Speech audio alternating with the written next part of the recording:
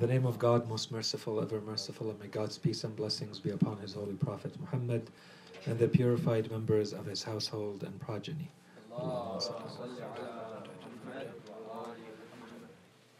So let's do a very quick recap of where we are, just as we are about to start a new topic. The first topic that we presented had to do with the importance of understanding what religion is and understanding the human need for religion, and that became the beginning of the proof for the necessity of believing in God too. So inshallah you remember that as a kind of a series of lectures that had to do with that. So we talked, for instance, about how if we go back into human history and we look at different human societies, we see that one of the constants has always been religion. In other words, human beings are created in such a way that wherever you will find a human being, there will always be a religion with them. Now, today we may not call whatever that is as a religion, but the truth is it is a religion. So it may not be something that the belief may not be the same one that we hold today in our religion, but that set of beliefs of where we come from, where are we going, what happens after death, and the rituals around that. This is stuff the human being, generally speaking, has a need for what we said, the sacred. Okay, if there is nothing in your life that's telling you what's sacred, you're going to create it yourself. So there was a number of lectures around that. And then from there, we slowly started going into the topic of the existence of God. And we established a number of proofs for the existence of God. One of them we called the intuitive or instinctive belief in God. That's one. The second one was the more tangible one that the majority of people should rationally reach as a conclusion, which is simply by looking at the world that we live in and studying it and understanding that it has to have design. So this was, generally speaking, what we presented as a proof from design. The third proof that we presented was the proof of the necessary being. So this was a little bit more philosophical. We said one of the strengths of the proof from design is that it not only proves God, it doesn't only prove that a God exists or must exist, but it also proves a number of his attributes. You cannot just have any random type of God if you're talking specifically about the origin of design. It has to have a God with enough knowledge, with enough wisdom, with enough power, and so on and so forth, to create the type of world that has the design that we're noticing and that we're seeing. And this is just what we notice and what we observe. Whereas if we go to the next proof, we said it's a solid proof. The proof of the necessary being is a strong, solid, philosophical proof. So it's less tangible, it's more philosophical, it's more abstract. It needs a bit more concentration. It's a valid proof, but the problem is that it doesn't really give us a lot of attributes of God. All you can establish with it really is the necessary existence of a God. And it stops there. Everything else, you kind of have to derive it indirectly from that proof, or you have to establish it on its own, once you've established that this is a necessary being. So this is what we kind of did afterwards. So once we presented these proofs for the existence of God, we started asking the question, okay, so there is a God, but what type of God is it? A lot of people believe in a God, but today, let's say I think the majority of people I encounter may not even make a distinction between the universe and God, or the energy, or whatever they want to call it. Okay, so the pantheism is a belief that God and the universe are one, or that the universe itself has its own energy and somehow has a will and has consciousness and does something in a certain way. That's extremely popular nowadays. It's kind of like a new age version of, as we said, the need for religion, right? So it's being met by this. Would that be the same thing as a higher power, or is that a higher power can be parallel to God? Well, you have to ask them. So when someone says the higher power, ask them, tell them, is it different from the universe, or is it the universe itself? And so some of them will say it's the universe itself. A lot of the big scientists, a lot of the big thinkers, they believe in God, but if you ask them, really, what do you mean by God? They say it's the laws of nature. The laws of nature themselves are God. Which, for us, we said, no, this is the design. You've now reached the point that for you there's absolutely no doubt that there's design. There's an intelligence required. There's a purpose here. It does something as opposed to nothing. If any of these laws were different, existence would not exist, right? Like and we talked enough about this from mathematicians, from physicists and others, books like Just Six Numbers and other books like that. They talk really about this. There are constants, there are formulas and equations that if any of them were a little bit different, matter could not come together. Or. Okay, so all of that brings us to them, a lot of them thinking the laws themselves are God. But we have a problem with that because we're asking, where did it come from? Where did these laws come from? And we re-encountered that later, right? So once we talked about all of this, we wanted to see what type of God is it that we're talking about. And that's why we started talking about the attributes of God. We said we believe in God, and we believe that this is a God that has knowledge, that has power, that has will, and it's a free will, but he doesn't use it randomly, so he has wisdom. And we talked about all of that, and we explained the difference between the will of God. There's a legislative will, and there's a existential will. So existential means it happens, and that's it. It basically means it's act of creation. If he wills something, it is. Or there is the legislative will, which is a law that he puts in place, but he doesn't force you. Okay, so that's a difference. So, and then we talked about the lordship of Allah subhanahu wa ta'ala. You remember that. So we said the lordship is basically that the one who takes care of the world. And then you have the divinity of God, al-uluhiyyah. And that is where, after all of this is said, then you say, therefore this is the type of entity, a type of God, that is worthy of being worshipped. Right? Not any type of God is worthy of worship.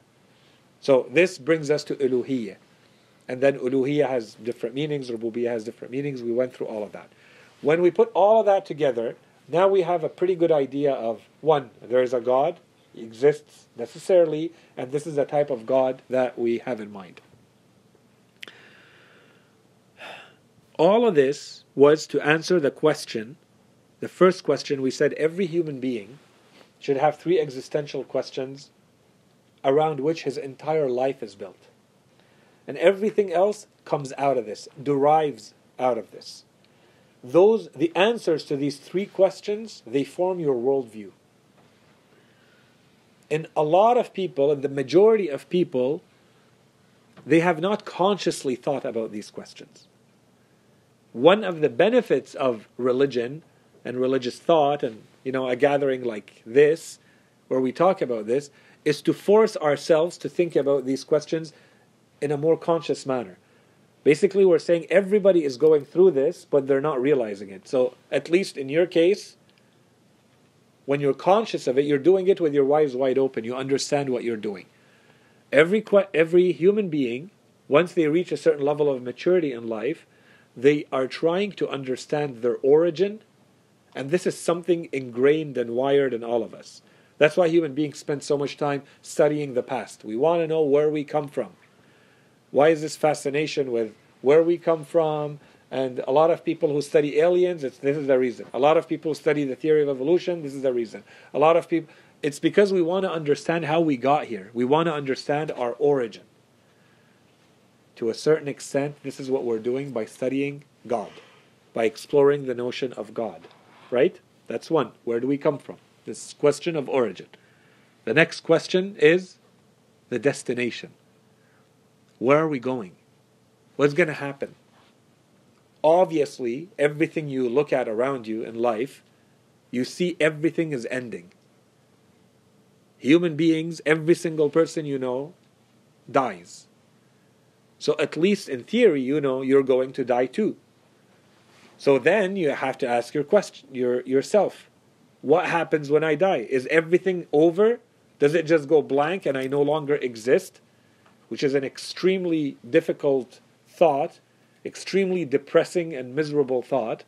And there are entire philosophies in the world over history that have been built with this idea, that there's nothing that happens after death.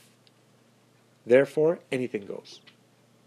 In very recent times, they're now trying to re-establish value, meaning in life, without necessarily having something after death. This is very recent. Again, we talked a little bit about this. We said how atheists are trying to create a moral code. They're trying to convince themselves and everybody else that even though there is no heaven and hell and there is no God and nothing happens after you die, for some reason you're still supposed to live a good life. And you're supposed to sacrifice, and you're supposed to help, and you're supposed to... If you say this is utilitarian, in the sense that, let's say if you don't do it, something happens to you, I understand. Right? So, you break a law, you get caught. Okay, so something might happen to you. But what if you don't get caught? What if you have a way to do whatever you want to do, and there's no repercussion to you in this life? You can kill, you can rape, you can steal, you can... If you can really do that without any repercussions to you, and there's no anything that happens after death, you die and that's it. So what would prevent you from doing whatever you feel like doing in this world? Usually the thing that prevents human beings is the moral code, is their morality. It's wired within us. But the morality, does it just stop as being a moral code just because? Or is there supposed to be something associated with it? And if you do the wrong thing enough, it stops being the wrong thing. Right? And that even goes to something like killing. The first time you do it, it's horrible. Maybe the 100th time you do it, it's no longer really carrying that kind of impact on you, the trauma on you. So, anyways, we talked about this entire morality and moral code. Alaykum assalam wa rahmatullah. To say that, as we said, very recent, very modern notion that people are saying, Assalamu alaikum wa rahmatullah, that people seem to try to at least find a way, philosophers and big thinkers are trying to come up with a moral system regardless of what happens after we die. But generally speaking, let's say 99.9% of people, depending on what happens after you die, you're not going to live the same life. Whether something is good or bad, to you, really what matters is after you die. This becomes the ultimate criteria. For me to do or not to do, I need to know what happens after death. Is there a possibility that what I'm doing here can translate into something eternal or not? If all that happens is, if there's harm here, it's only harm here and that's it. And if there's good here, it's only good here and that's it. It's completely different than saying, it may look like it's good here, but it's actually an eternal harm. Or something that looks like it's harmful here, but it's actually an eternal good. Then that changes the equation completely. Yes? Yeah, I was just trying to say, like with the moral code, the difference between someone that believes in an afterlife and somebody that doesn't. I feel like their genuineness gets affected, because sometimes I feel like some people you can kind of like see through them, like it feels so fake. But is that typically a general, like something you can paint generally, or has nothing to do with? It's a really good question. Yeah. It was asked a few times. Yeah. Over the past few months, we've asked that question. And there's different ways to answer it, and I will answer it. But give me an example. So like you see, in general, like with like there's always like these charities with helping poor people in Africa, or helping dogs with 3 legs or something like that. It's like there's this like initiative to be good people, but I just don't see the genuineness of it, because like realistically, it's like caring for a dog is nice, but there are people, let's say, that are hungry, right? So like there's that comes first type of thing, if we're talking in that spectrum. And then in terms of like like feeding people in Africa, it feels more it goes deeper, but like a more of a just a handout than it is like these people have resources themselves rather than showing them how to use their resources. It's kind of like, let me take your resources and here's some handout back type thing. But I don't know. That's what I see. But like I just feel like it's ungenuine, like those movements of it. But that could be just my view of it.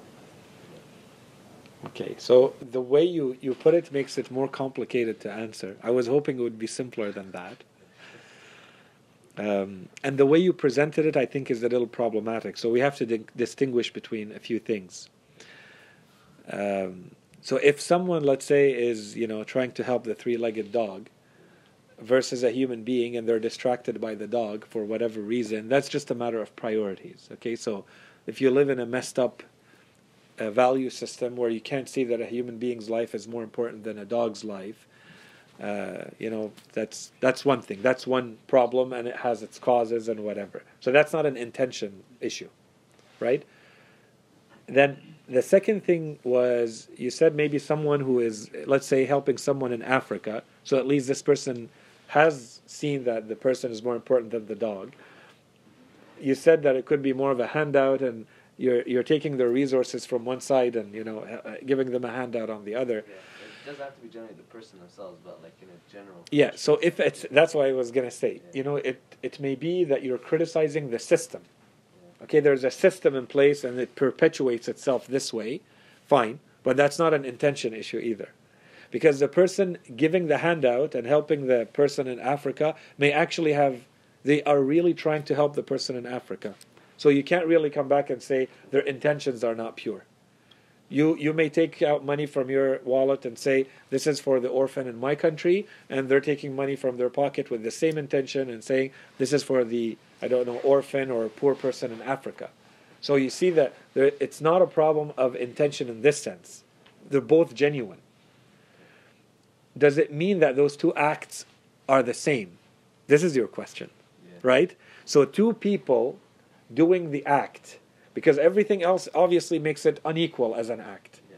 But two people, so you and this person are taking the same amount from your wallet with the same genuineness. You feel bad for this person, you take money, and the short answer, because this is a huge topic, the short answer is, no, it's not the same. Because you can't look at the act on its own. Your act stems from an entire system, from an entire belief system, and this act is a part of that. It perpetuates, it keeps that system going, that ideology, that worldview, and this is an act as part of that worldview. And in their world, their act is part of their worldview. And that's why in our religion we say we have to nail down the worldview first, and then I can tell you what's the worth of every action in there. An action on its own doesn't carry any weight. It may look like it's a good action. It may look like the person is praying or the person is helping someone else. That's on the outside. But this is not what God is looking at. It's as though you're building an actual thing with your action. To build it, you need the right tools. Everybody else might be tricked because in appearance this is what it looks like. It looks like this is what you're doing. If the action is not stemming from a belief system, then why are you helping this person? Is it really, do you believe in God or not? Do you believe in an afterlife or not? You saw that someone is getting hurt in front of you. So you have a high sensitivity. So it causes you harm and it causes you pain to see someone there. So you want to remove your own pain, so you'll take out some money. Or you feel bad. So out of guilt, you take out some money and you help them.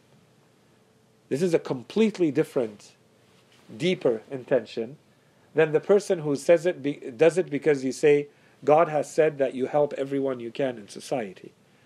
And there's a whole system and you're perpetuating that system. Whereas the other one is most likely, as you said, perpetuating the system that I will steal resources from you here and I will have some people give you back there. Yeah. Okay, but in this case, if you're doing it because God said it's good to do it, yeah, does that remove from the act itself? Because you care less about the person, you care more about pleasing God. Yeah, and I thought his question was that. So if someone does the act, so two people, no, now we resolved that one. So what we're saying is that there's a minimum of a belief system that you have to have. You have to believe in God. You have to believe in an afterlife. You have to believe that there's a right and wrong. And Allah subhanahu wa ta'ala expects you to behave in a certain way as His servant. If you have that minimum, that changes the meaning of every act you do.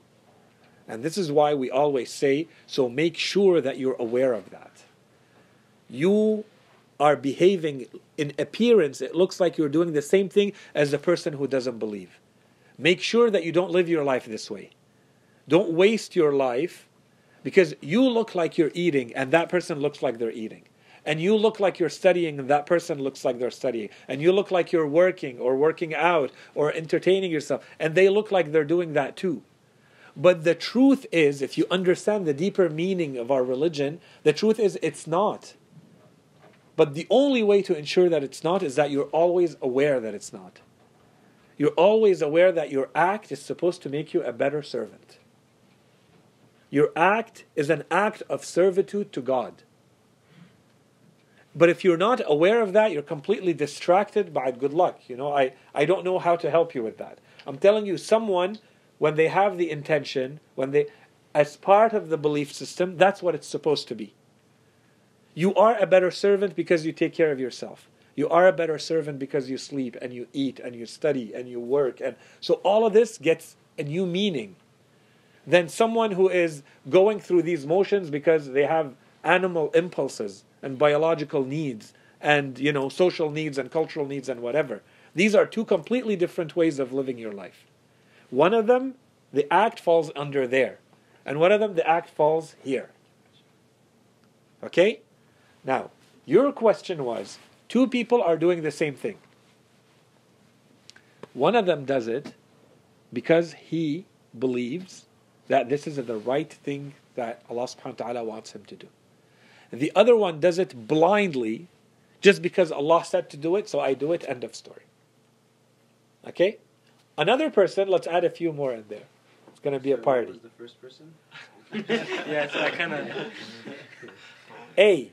Person A, let's make it easier. I thought we make it into a gradation. Person A, he doesn't know right, wrong, whatever. God says, I do, end of story. Okay? That's one. Person 2, it's not about God said or God didn't say. It's if I do this, I go to heaven. And if I do this, I go to hell. That's second type. A third person says, and this is all an act of worship, I do this because these are acts of worship. Right?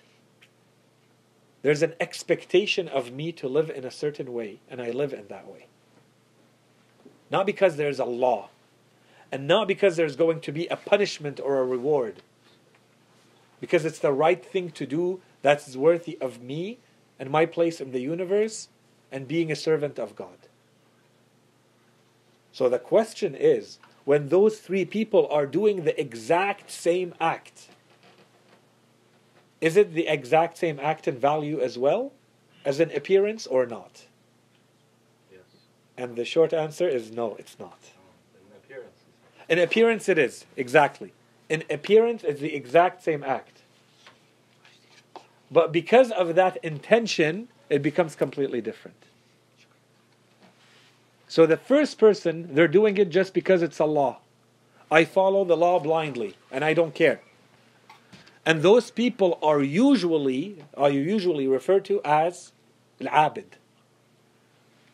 Someone who does this a lot. Usually that's abid. I follow blindly. I'm told if you do this, you get this thawab. Good, that's it. I'm supposed to do that, and I do it. End of story. And there's a person who's looking at a deeper meaning for this.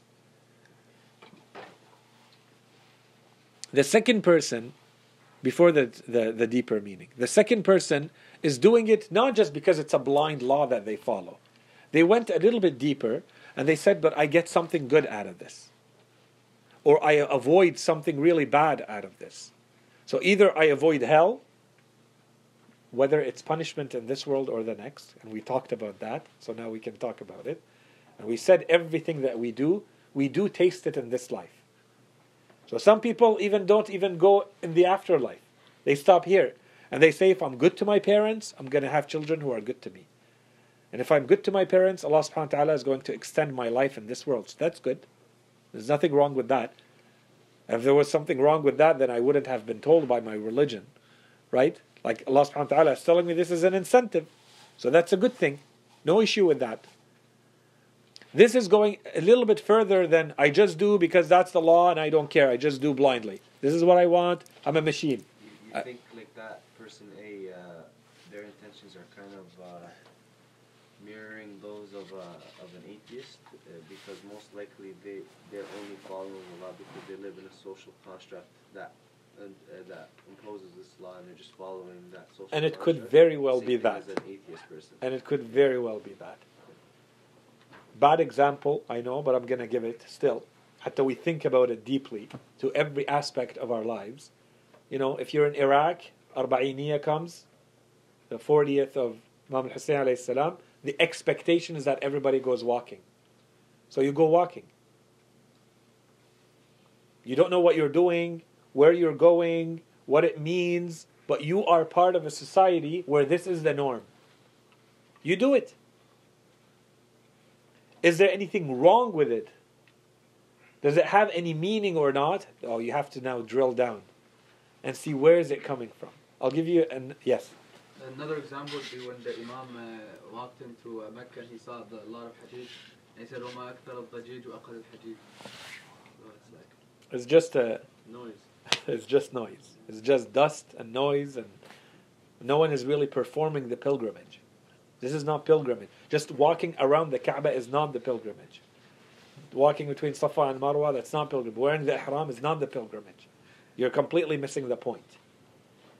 Okay, so that's the second one. So sometimes there are people who at least go. So that was the first category. The second category, there are people who are looking a little bit beyond that, but they're actually looking at the utilitarian aspect. So it's all about what harm am I avoiding and what benefit am I getting. And so there's benefits in this world and benefits in the next. There's harms in this world and there are harms in the next. And I would say that the great majority of people, they fall here. Right? So they say in some of our riwayat, they say that there are people who worship Allah subhanahu wa ta'ala out of fear of hell. And this is the worship of the slaves. And this is not the word slave used in a good way. This is not like you're a servant of God and you understand. This is the worship of someone who knows their place. You know, the only way to make you work, the only way to incentivize you, the only way to motivate you in life, you don't have a lot of, mental capacity to actually understand the meaning of things. It's not intellectual, by the way. The mental capacity I'm talking about is spiritual, okay? Someone who understands right and wrong has nothing to do with education, or you understand why you're here. And you have an inner goodness in your heart that makes things clear to you. Okay? Someone who only sees that, will only do or not do because there's hell, the riwayat refers to these people as slaves. So they're trying to say there is something better than just being a slave. So long as there's a whip, you do. If the whip is not there, you stop. Okay, well, it's a good thing that the whip is always there. We are told in our narrations too that on the Day of Judgment there are groups of believers, Yawm al-Qiyamah, that when they are supposed to be brought to heaven, they force themselves to go towards hell. And the angels led them. And so they go towards hell, but it's not to get inside. Because people are wondering what's going on. They say they go and they walk all the way to the doors or the wall of hell and they kiss it. And they tell hell, if it were not for you, we would not be going to heaven. لولاكِ لما دخلنا الجنة. Okay, so you can see there are people, and I think that's for the majority of us at least, we will fall under there. Right? You do because you're afraid of hell. I don't think it's anything bad, to be honest. Absolutely not. And that's why I'm saying. So I'm going to say everything I'm saying, but I'm going to come back. and say, no, let's not be arrogant and think we can just jump into being like the highest level of spirituality right away. Let's meet the minimum. Let's try to meet the minimum first, and then we'll talk. Okay? Let's ensure we have the minimum. So let's say the minimum is I do the right things because I'm afraid of hell. That's good. That's great. It means I saved my life. The Quran says those who have been able to be extracted from hell, they have won greatly. Man zuhziha 'ala nar. It's like pulling teeth. Okay? Whoever has been able to be extracted from hell, you extract yourself from hell. وَأُدْخِلَ الْجَنَّةِ, and shoved into heaven, فَقَدْ فَازَ. So this is the minimum. It's basically you just rescued yourself from hell. Good. That's level 1. That's slave. That's the worship of slavery. Slaves. You're afraid. You are motivated by fear. Good. That's why Allah put fear in you. And that's why He keeps telling you about fear. It's there for a reason. But there is more to aspire to. There are people who are more motivated not by fear of hell, but with the good things and the benefits and everything else and the pleasures and the desires that are met in heaven. So now it becomes a full transaction. I transact with God. I'm a merchant. God is selling something and I'm buying something. I'm buying the pleasures of heaven with my worship. I'm buying the comforts of heaven, the luxuries of heaven. Okay, that's good. That's why the hadith says, and those who worship Allah subhanahu wa ta'ala out of love and out of desire for heaven, this is the worship of the merchants. Ibadat al-tujjar. He's in a transaction with God. Has he missed the point? Yes, a little bit. Allah subhanahu wa ta'ala is not a merchant like you and two businessmen doing a deal. Okay, I do this and I get this in return. Good. But that's how you're dealing with it. Well, Allah subhanahu wa ta'ala is merciful enough to let it go. They'll say, fine, and I accept you and all your worship, and here's everything you worked for. Here's the heaven you were looking for. You bought all of this with good acts and with your good work, so I'll give it to you. And then there are those who, no, their eyes are on God, and their heart is towards God.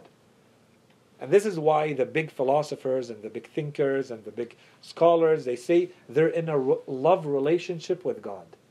They love God. When you love someone, you want to please them. When you love someone, you want to impress them. I'm not doing it because I'm afraid.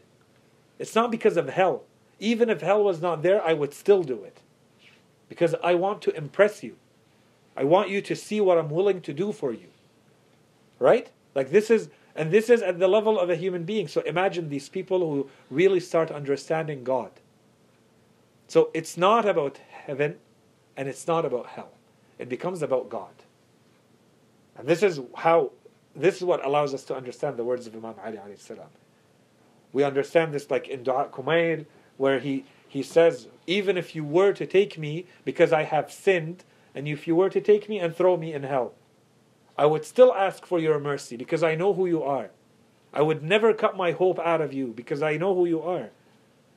He's talking to God. This is a completely different type of addressing God than someone's like, get me out of here. What are you doing? Why are you burning me? Right? He's in a love relationship with God. It's like, I don't care. If I deserve this, fine. This does not mean that I stop loving you. And it does not mean that I cut my hope in you. Or he says elsewhere in some of his narrations, I have not worshipped you, O God. I swear that I have not worshipped you out of fear of your hell. Nor have I worshipped you out of desire for your heaven. But I have worshipped you because I have found you worthy of worship, so I worshipped you. This is completely different. He's not looking at the heaven and hell. He's looking at God. His entire attention, his entire focus is God. The more I understand God, the more I interact with Him accordingly. And this is the part that we have to try. This is dhikr. The Quran talks so much about dhikr. This is dhikr. It's being in constant awareness of what God is and what kind of relationship you're supposed to have with Him. The more you're in that, the Quran says, the more you are at peace. You live your life at peace. Your eyes are on God. No matter what happens around you, until you're at peace. You go through life and you're not even distracted by things like heaven and hell. But how many people can fall in that category? You know, it's the category of Imam Ali alayhi salam. So we know what we can aspire to. We know that Allah subhanahu wa ta'ala in the Quran says the greatest thing that a human being can have is the satisfaction of Allah. That God is actually happy with you. Of course, now in this world, when we say it, it's kind of difficult. We have to go back and really think about this. Does it mean? Okay? In the afterlife, this is going to be clear. Everybody will feel it.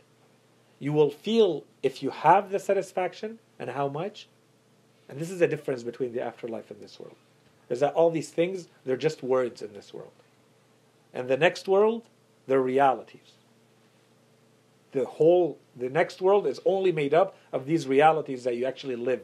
You experience them. Here, they're ideas, they're words, they're abstract notions, concepts. So you have to sit and think. So if you want the greatest thing, you're that type of human being, you aim for the greatest thing that you can have. The Quran talks all over the place with what's awaiting those who avoid hell, and the benefits and the pleasures and the desires and all the good things that come out of going into heaven. Beautiful. But then the Quran says, in one verse it says, رَضِيَ اللَّهُ عَنْهُمْ وَرَضُوا عَنْهُ. Those are because who? The beginning of that verse says, or right after it says, أُولَٰئِكَ هُمْ خَيْرُ الْبَرِيَّةِ. It's not just anybody who gets to the station of beyond heaven and hell and they know that God is happy with them. Your teacher at school may be really happy with you because you got A+ on the exam. Or you passed, but you passed with a D+. You passed. Good. You're not flunking. He won't see your face again next semester. You passed. But with a D+. Well, you're obviously not the same as the A+ student. There's a satisfaction. That person got a satisfaction. And in the afterlife, here we may say it doesn't mean anything. In the afterlife, it will mean something. We will all see it. We will see that this is the grand prize. We're all there in line. We're like chopped liver in there standing and watching some people get the grand prize. And we know that it was within our reach, all of us. All of us could have gotten it. But they're the only ones who got the satisfaction part. Right? So some of them, the Quran says, رَضِيَ اللَّهُ عَنْهُمْ وَرَضُوا عَنْهُ. They are happy with God and God is happy with them. And another verse it talks about those who go to heaven and everything that awaits them. And it says, and greater than all of that, وَرِضْوَانٌ مِّنَ اللَّهِ أَكْبَرُ. And the satisfaction of God for those is greater than everything that we described. And we have narrations, and inshallah we'll talk about that when we'll talk about the afterlife soon, once we're done with prophethood.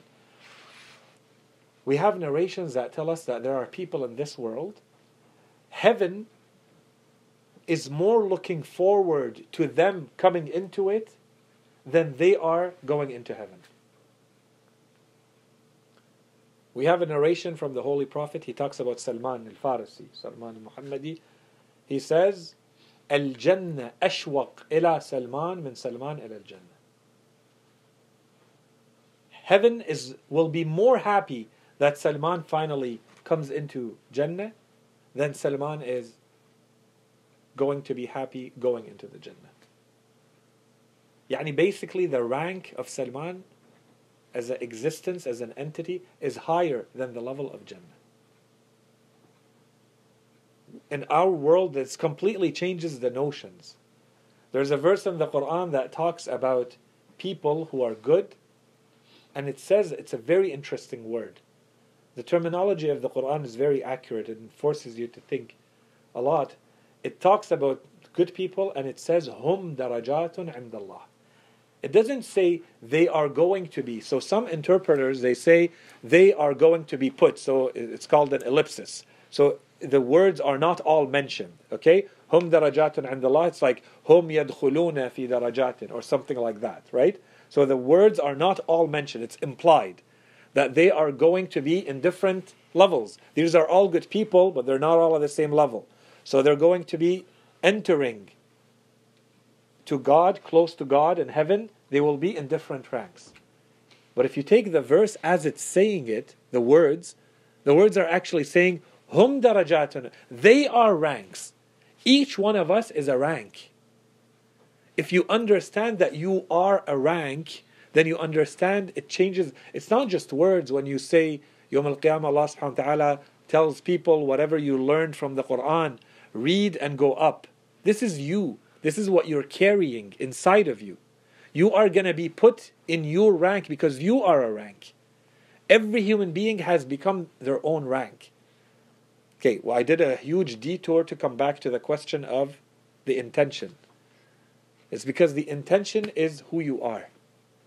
The knowledge you carry, the awareness you have, the actions you do, if you put them together, this is the package of who you are. Remove the body, and all that's left of you is your knowledge, the actions you did, and your intentions. All the stuff that you don't see. Right? This is what's left. This, if you take it together, you can put any package on it, but the reality is this is who you are. And the reality is this entity is what's going to be a rank, Yawm al-Qiyamah. Okay, anyways. So let's go back to our topic. Good questions.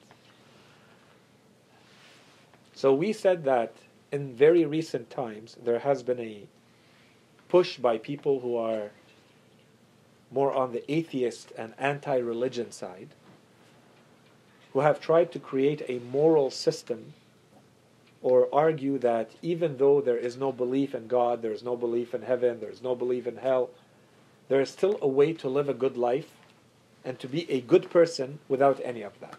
Okay? But this is very recent. Traditionally in humanity, people who have rejected God, it has gone together hand in hand with philosophies of pessimism, and this is where the terms actually came from. And you have very big thinkers like Friedrich Nietzsche and others who openly created philosophies based on this.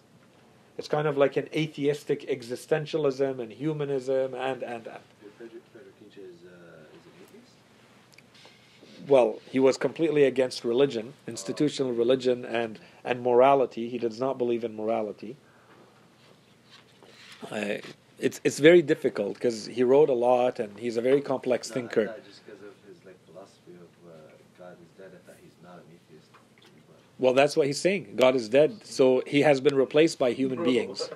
No, it's not like the way he's saying it is not like from what I didn't read the whole thing, but he's not saying like talking about God himself, but as God people are acting like God isn't there anymore. In that sense. Yeah. That's what I understood from it. Yeah, so Huwa is talking about religion and the place of religion in society. Yeah. But he's not criticizing. Huwa, what he wants is for people to live in the strongest way possible. And one of the ways you destroy that or you break that is by imposing a religion on them. So the biggest culprits in society are people like Christians. Because you've imposed a religion on them, they live like slaves. And Huwa, he wants people to live like superhumans. So the superhuman is the one who has will and arrogance and who will be aggressive and who will go get whatever he wants and so on and so forth. Anyways, that's a good topic that we'll keep inshallah one day, and we'll talk about Friedrich Nietzsche. And it's very interesting that they teach Nietzsche even in moral classes, moral philosophy classes, when his whole philosophy is against morality and against religion and against God. But anyways.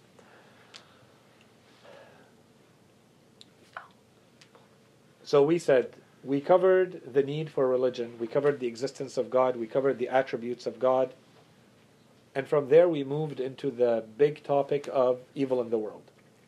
And this is kind of to close the loop on the attributes of God. One of the attributes of God is, we said, this is also a just God. A God that does not commit injustice against his creatures. So we gave kind of two big answers. One answer was the relative evil in the world, as opposed to the absolute evils. And the other answer was the detailed answer, which we gave, and where we said, it's not as simple as that. Let's actually look into different acts and see where they fall. When we talk about evil in the world, what does it mean? And we said there's a difference between something that is a moral wrong and something that is harmful. And really the problem with the majority of people is that they have what? They have an issue with what is harmful. And what is harmful is either as a test, or to make you better, or to make someone else better, but there's a compensation for it, or it's a punishment. Right? These are the big answers that we gave. In there, because we were also talking about worldview, we also spent a little bit of time talking about the materialist worldview. And so we talked about the general principles of materialism. And then, because it's an important topic, we said we're going to look at 3 examples of materialist thought and the issues with it. So we looked at the problem of, or the question of, how did the universe begin from a materialist point of view? We looked at the problem of how did life emerge from a materialist point of view. And we looked at, are human beings the same or different as the rest of creation from a materialist point of view versus non-materialist point of view. Okay, so we covered those. So keep all of that in mind. So the next topic that we are just now about to start, with all of this, just so that we situate ourselves, what we're doing, and I want you guys to be in the future, I can't be the one doing this recap. So someone has to be able to tell this. This is a story, right? So that now we have enough points and we have enough topics covered to start seeing that there's a story being told here. So now that we know that there's an origin and a source and a worldview, we have a certain worldview, we have a certain way of understanding the world and understanding our experience of the world because we believe in a God, right?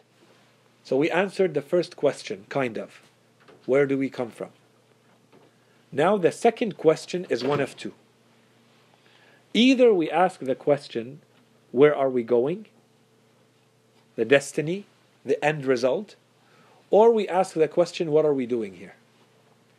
We could equally ask either or of the questions. They're both valid. And logically we can ask any of them. Traditionally, in classic aqa'id classes, they ask the question, what are we doing here first? So that's what we're going to do. What are we doing here is the question that is usually answered by the word of nubuwah. The heading, the title of nubuwah. Where are we going is the answer given usually by one word, which is ma'ad, the afterlife. So now, where we're at, that there is a God, there is an origin, there's an expectation from this God, because He has certain attributes. He behaves in a certain way and expects us to behave in a certain way. Now we open the topic of nubuwah. We open the topic of prophethood. So, what are the big questions about prophethood? What is the need for prophethood? Yani, why are we talking about this topic at all? In another way, it's going to become that question once we delve into it. What is the necessity of prophethood? When we look at prophethood, we're going to see that it splits into 2 big parts. One part is the message, which is usually referred to as wahi or revelation. So we have to spend a little bit of time understanding what is wahi. What do we mean by wahi? And why do we need it? And we're going to link that to human knowledge. The limits of human knowledge. And then the other part of that equation of nubuwah is the person carrying the message. The prophet.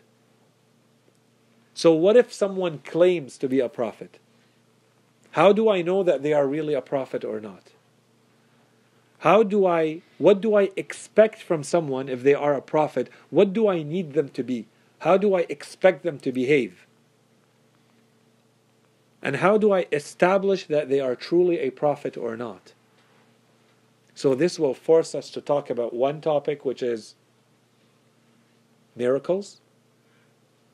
Miracles are going to be the main way to establish the validity of the claim, When someone says, I'm a prophet, we're going to say, prove it. Answer, miracles. So that opens the topic of miracles. And on the other side, I have to be able to look at this person who is claiming to be sent from God and see what is the purpose. Why is God sending people to human beings? Why is He not revealing everything to everyone? Why is He not just putting it in a book or in a tablet somewhere or whatever, however He wants to download it into us? And then I don't need to go through other people to get it.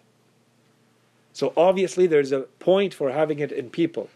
So what do I expect from those people? And this is going to open the topic of isma, infallibility. Why do prophets and messengers, why do we say that they are infallible or not? And then we're going to go through some of the stories that we know, the narrations, or some of the stories that we see in the Holy Quran, and we see how it seems in appearance that they are doing things that contradict the notion of infallibility, that is not compatible with infallibility. So how do we explain that? Okay? All of these topics that we talked about, yes, they do have to do with prophethood. And as we said, prophethood is now split between two. So there's the revelation part. And what does it mean? Where does it come from? What do we do with it? What ensures that the message that Allah subhanahu wa ta'ala wants to communicate to people is actually the same message that I heard? That's one side. The other side is looking at these people who are supposed to be carrying the message, and looking at their traits, and looking at what allows me to ensure that this is actually someone sent from God. And in other cases I'm going to say, no, this is a false claim. This is not someone sent by God. What's my criteria? All of that, when I put it together, this topic is half of what is discussed in Nubuwwah. Okay, why half? Because usually Nubuwwah, prophethood, is split into two big parts. You are either talking about these questions that I just asked, this is the first half. You're talking about the questions and the topics that apply to all prophets.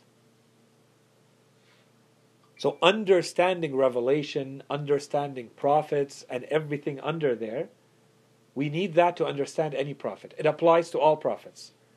Prophet Nuh, Prophet Ibrahim, Prophet Yusuf, Prophet Musa, all of them, I need these topics in place first, before I drill down into this or that specific topic, this or that specific prophethood, this or that specific prophet. I need to establish first, is there something like a revelation from God to human beings or not? Does it even make sense to say that this God that we talked about actually talks to human beings? He has something to tell them or not?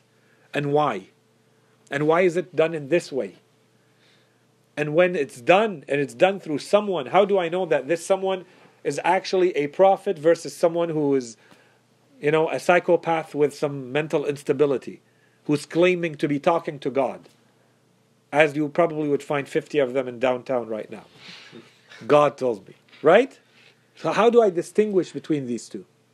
How do I know that this person is actually sent from God and I can rely on them?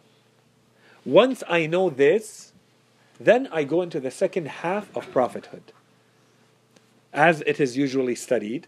And this is where you study the prophethood of every prophet on their own. So now you study everything related only to that prophet. So the prophethood of Prophet Adam ﷺ is obviously going to be different from the prophethood of Prophet Isa or Prophet Muhammad ﷺ. Each one of them was sent at a different time. Each one of them was given a different miracle. Each one of them seemed to have been carrying something different or variable in their message to their people. Each one of them faced specific challenges that they had to overcome. Right? So if you want to study that as a specific topic related to this or that prophet, this is usually called the Nubuwwah al-Khassa, special prophethood or specific prophethood as it relates to this or that prophet. Now my question to you, so what we're going to be doing next over the next few weeks, is to cover Nubuwwah al-Amma. Okay, we need that. There's no question about that. So we're going to talk about the need for revelation, What does it mean to need religion? What do we expect from prophets? What are their characteristics? Infallibility included. What's a miracle and why do we need it? And how do we establish that it's actually a miracle? All of that. This is Nubuwa Amma. We're going to do that over the next few weeks.